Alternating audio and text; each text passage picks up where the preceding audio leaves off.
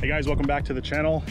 Today I'm here at Chuckwalla Valley Speedway. Today should be fun. The weather's looks amazing today. It's cloudy, but no rain. Not one drop of rain landed over here, so this should be very fun. So the last time I was here was 11 months ago. I did a 202.98 with the wing and the splitter.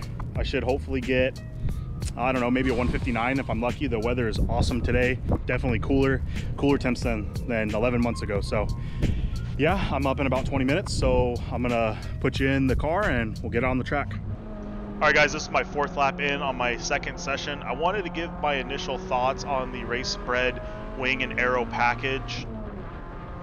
My first initial thoughts, the car is a lot more stable through mid to high speed corners. If you recall my last time here 11 months ago, the car was very twitchy, only having the front splitter and my no rear wing essentially. Messed with some of the settings on my sway bar, actually completely removed the sway bar, and it really did help the car. Now with the sway bar back on, my front splitter on, and the rear wing, the car is very predictable, doesn't want to spin out on me. Almost enough to where I wanted to actually start rotating more. As you can see here, coming into this corner, I was understeering the entire time. I'm like almost full lock right there. Understeer, and then I start to go straight after I lift off the throttle. I will need to play with my alignment settings and possibly my dampening settings to really try to get me a little bit more oversteer, as I feel I can drive better and if not faster with a little bit of oversteer than understeer. I went into Chuckwalla with 0 AOA on my wing, and as a test to see where the car kind of stands, because Chuckwalla is a pretty high-speed track, kind of similar to Buttonwillow, and that's the next track that I'm trying to get a PB on. I really want to go sub 2 at Buttonwillow, so this was a good test. I think I'm going to go into Buttonwillow with 0 AOA and kind of the same alignment settings I have now, and see how she does.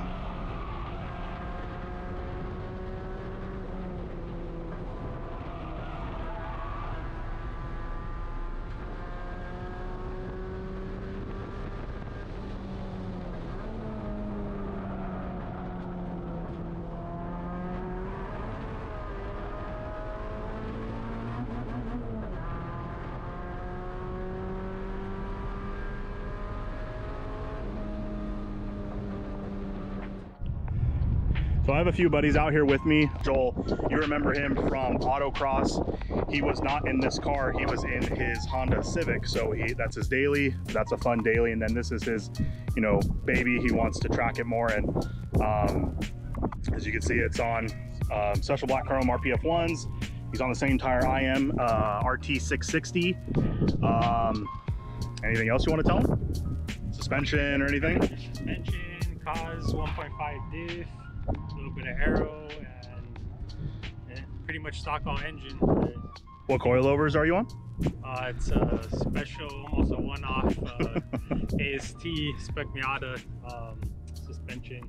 Yeah, pretty high dollar coilover for sure. Single adjustable though, right? Actually, no, it's not even.